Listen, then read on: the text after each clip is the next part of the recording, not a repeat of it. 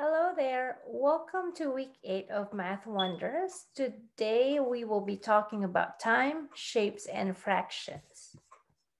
Now let's begin with time. Now, what we have here right now is called an analog clock. So on an analog clock, it has several parts. We have the long hand and the short hand. Now let's look at the long hand here on the board. Okay.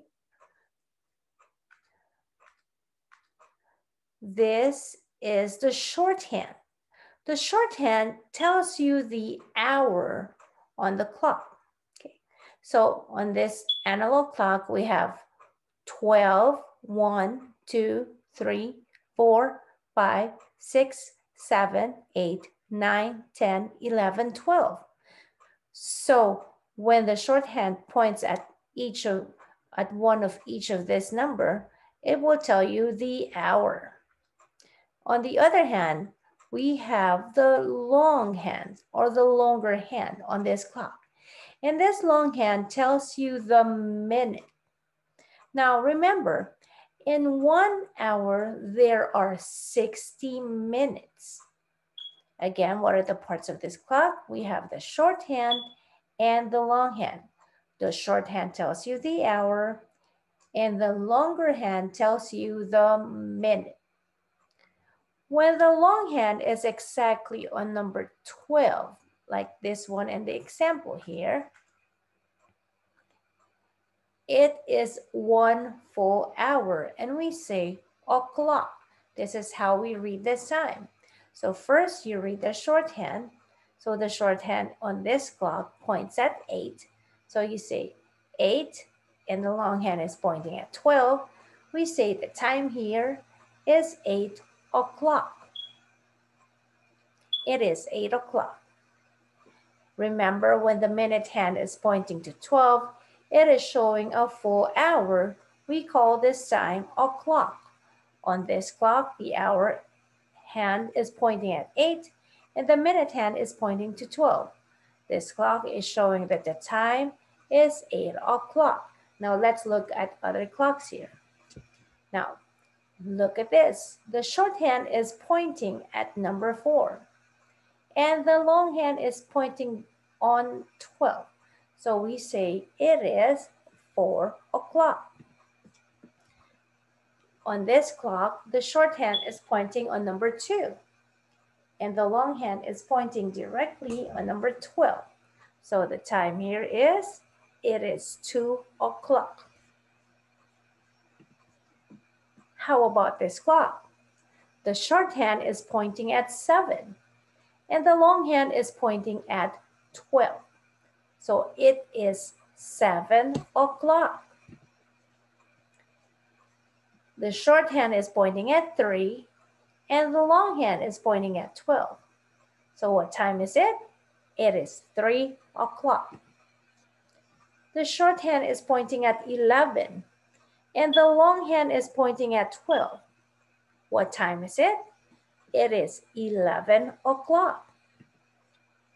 The short hand is pointing at 6 and the long hand is pointing at 12.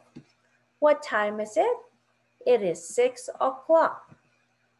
The short hand is pointing at 9 and the long hand is pointing at 12. What time is it? It is 9 o'clock. The short hand is pointing at 12 and the long hand is pointing at 12. What time is it? It is 12 o'clock. Now, we all know that 1 hour has 60 minutes. And there are 30 minutes in half an hour. Why is that so? Like I said, there are 60 minutes in 1 hour. Divide that into 2 or half that. 30 and 30 will give you 60. So there are 30 minutes in half an hour. Now, when the long hand is directly on number 6, it is 30 minutes past the hour. We say it is half past the hour, or we say it's 30. In this case, Look at the shorthand first. That's the first thing that you read every time you look at the analog clock. The shorthand is between 1 and 2. So you always read the number before. So that is a 1. So we say 1, and then it's on number 6.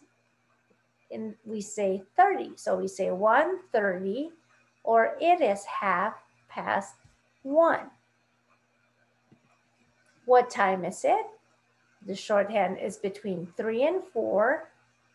Again, we say the number before. So we say 3:30 or 3:30.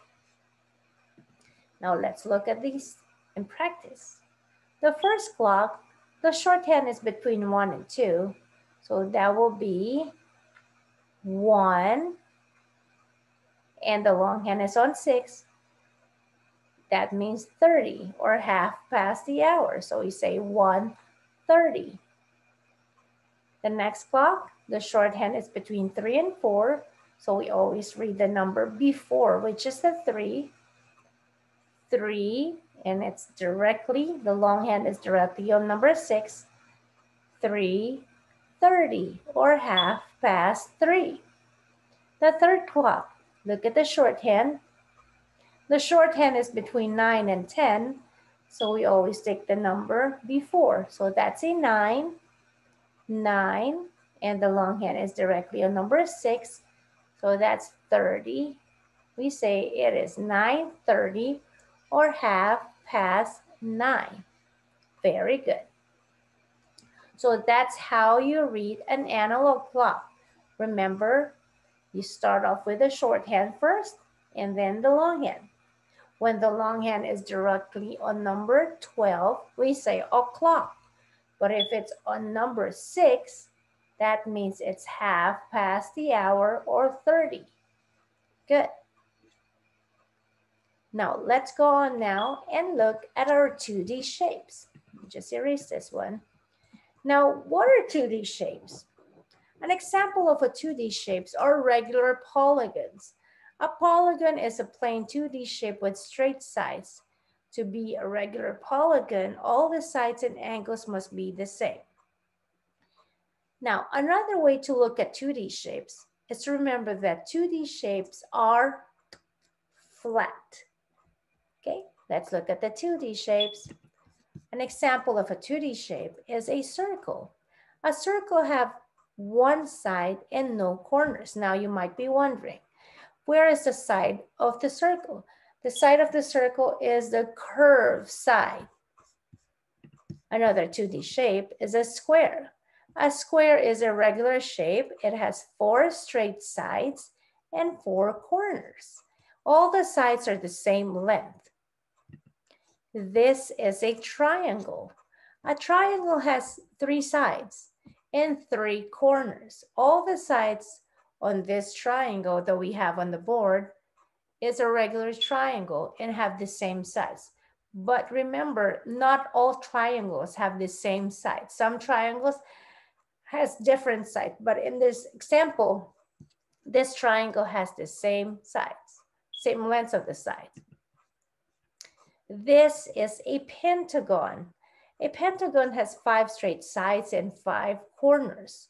All the sides are the same length in this regular pentagon. This is a rectangle. A rectangle has 4 sides and 4 corners. They have 2 long sides and 2 short sides. This is a hexagon. A hexagon has 6 sides and 6 corners. This is an octagon. An octagon has 8 sides and 8 corners. This is an oval. Like the circle, an oval also has 1 side, but it does not have any corners. This is a rhombus. A rhombus has 4 straight sides and 4 corners. All the sides are the same length. This is a trapezoid. A trapezoid has 4 straight sides and 4 corners. It has 2 long sides and 2 short sides. This shape is called a kite. A kite has 4 straight sides and 4 corners. It has 2 long sides and 2 short sides. This is a heptagon. A heptagon has 7 sides and 7 corners. All of the sides are the same in a regular heptagon. This is a nonagon. A nonagon has 9 sides and 9 corners. This is a decagon. A decagon has 10 sides and 10 corners. And we also have what we call the parallelogram. A parallelogram has 4 sides and 2 pairs of parallel lines. The sides are not necessarily of equal length or have congruent angles. So these are examples of 2D shapes. Now, what is a fraction? A fraction is a part of a whole, like a piece of a whole pizza or a whole pie. Now, let's look at this. Let's say we have the 2D shape circle here on the side. And we try to divide that pie or circle into 4 parts. Let's divide them into 4. And then I will shade a part of that circle. Okay? I shaded one part of that circle. So that number 1, I write it on top. Okay? Now, the number at the bottom, I need to count how many total pieces I have all in all. 1, 2, 3, 4. I have 4 parts all in all. So a fraction for this circle here, which I shaded yellow, is 1/4. Again, why is it 1/4? Because there is only one yellow part that I shaded. I put that on top of the fraction. And then the number 4 goes at the bottom because there are 4 equal parts. Now, a fraction is also a part of a set, like in a dozen cupcakes. So when we say dozen, that means 12. Let's say we ate 3 pieces of that cupcake. I put the number 3 on top. And how many cupcakes do I have all in all? I have 1, 2, 3, 4, 5, 6, 7, 8, 9, 10, 11, 12. I have 12 cupcakes all in all. So the fraction of those 3 cupcakes out of a dozen cupcakes is 3/12. Again, what is a fraction? A fraction is part of a whole and also a part of a set. Now there are 2 parts in a fraction. We have the number on top, which is what we call the numerator, and the number at the bottom, which is called the denominator. So what is the numerator? The numerator tells us how many pieces you have from the whole. In this example, there's only 1 yellow part here. So I put that number 1 on top of the fraction. Now, what is the number at the bottom? The number at the bottom tells you how many total pieces there are in the whole. This circle is cut into 4 pieces. So that number goes at the bottom of the fraction. So a fraction for this circle here with 1 yellow part shaded is 1/4. Again, what are the 2 parts of a fraction? We have the numerator, the number on top, and the denominator, the number at the bottom. Now, quarter fractions. What are quarter fractions? When an object is evenly divided into 4, it becomes a quarter. For example, look at this square here. There are 4 parts in this square: the red, the blue, the yellow, and the green. It's evenly divided into 4. That is why we call it a quarter. Now, let's try some examples here. Let's name these fractions. What fraction of the square is blue? How many blue parts do you see in this square? There is only 1 blue part of this square. And what number do we put at the bottom? There are 4 parts in this square. 1, 2, 3, 4. So we write that number 4 at the bottom. So the fraction of the square, the blue part of this square, which is blue, is 1/4. Now let's try another fraction. What fraction of the rectangle is red? Now, first you count how many red parts do you see in this rectangle. In this case, there are 2. So I put that number 2 at the top, which is the numerator, and then count how many parts is this rectangle divided into. There are 1, 2, 3, 4. So you put that number 4 at the bottom. So the fraction of the rectangle, which is red, is 2/4. What fraction of this circle is red? Let's count how many red parts do you see in the circle. That's correct. There are 3 red parts in this circle. What number goes at the bottom? This circle is divided into 4. So I put that number 4 at the bottom. So the fraction of this circle, which is red, is 3/4. What fraction of this circle is blue? Now let's count how many blue parts we have. 1, 2, 3, 4, 5, 6. So I put that number 6 on top of the fraction. Now, what number do I put at the bottom?